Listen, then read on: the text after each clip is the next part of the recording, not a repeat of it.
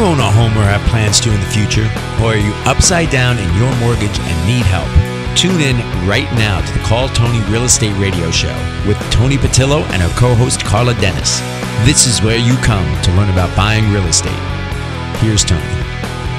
Hello, Los Angelinos. I'm your host, Toni Patillo, and you're listening to Call Toni Real Estate Radio here on KTLK AM 1150.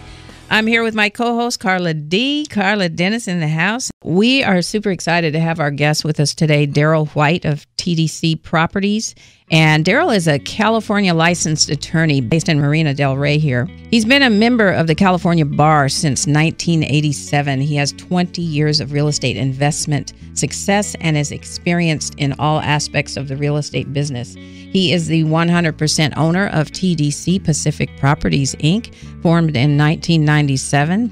TDC Properties is a Southern California-based real estate company involved in the purchase and resale of single and multifamily residential properties. Much of the assets purchased are either held for investment purposes or improved and sold for a profit. Anyway, Darryl, welcome to the show. Pleasure. My pleasure to be here. Nice to have you back. The good part about investing in real estate is because you can borrow money, it's one of the few businesses where when you buy a property, you don't need all the money yourself. So I was able to take my savings from the legal business and start investing in real estate. And in fact, which is what I'd recommend to a lot of the people who listen to the radio show, I kept my day job, so to speak, and invested in real estate on the side. Yeah.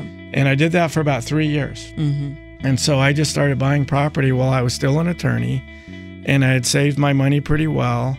And as I said, real estate's nice in the sense that you can what we call leverage. Yeah. And you use the bank to get a loan for, as an investor, it's usually you're putting 25% down, the bank's financing 75%. Mm-hmm. And so I was able to take my equity that I'd earned as an attorney and start buying properties on the side using bank financing. Yeah.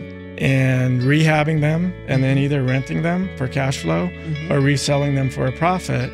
I did that alongside of practicing law. So I probably spent 20 hours a week on real estate, a lot of time on weekends, a lot of late evening time doing the real estate. Yeah. I was able to do the two together.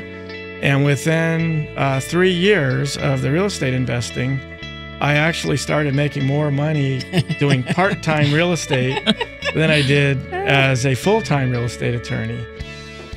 They're only buying a property that's maybe 10 or 15% below market. And when they go to resell within 6 months, there's not enough profit margin to make the deal really work. And they end up reselling and they break even or they lose. A small investor will get a 30-year fixed rate mortgage. Yeah. And right now, I think real estate prices, even though the market has rebounded a lot in the last 2 years, they're still relatively low. I felt like I was contributing to the community better in the sense that I was taking houses that needed work and I was fixing them up and then making them nicer. And so the neighbors would come up to you and, wow, thank you. Yeah. That was an eyesore. Yeah. And we want to remind you that we're here every Saturday at 3 p.m. on Call Toni Real Estate Radio on KTLK AM 1150, where we're committed to bringing you tools for positive change. If you tuned in late and you'd like to go back and listen to the full show, please go to calltoni.com. That's calltoni with an I.com and click on the previous show's link. You can always call us on our off-air number. That's 888-309-9797. That's 888-309-9797. We want to thank you for tuning in. Don't forget to follow us on Twitter and friend us on Facebook. And as always, we want you to have a magical, magical weekend. Thanks for tuning in.